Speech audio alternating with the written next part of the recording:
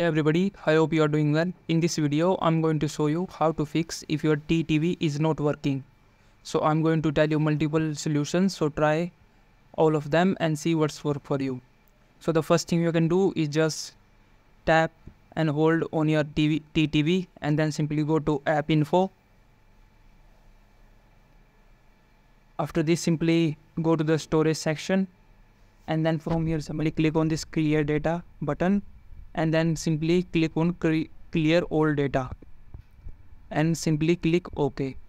And once you do that, simply try to rerun your teatv and try if it's working or not. Next thing you can do is check your internet speed, because if your internet speed is low and your internet is not stable, you may get this error. So to check your internet speed, simply open up any web browser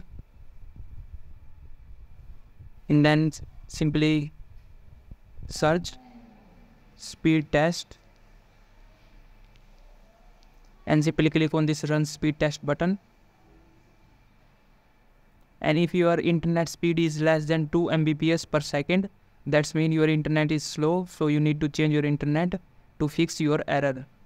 And the last thing you can do is just update your TV to latest version. So simply download the latest version from Play Store or any other sources that you know, and once you update it, this will fix. So that's it for this video. If you found this video helpful, please like this video and subscribe to my channel.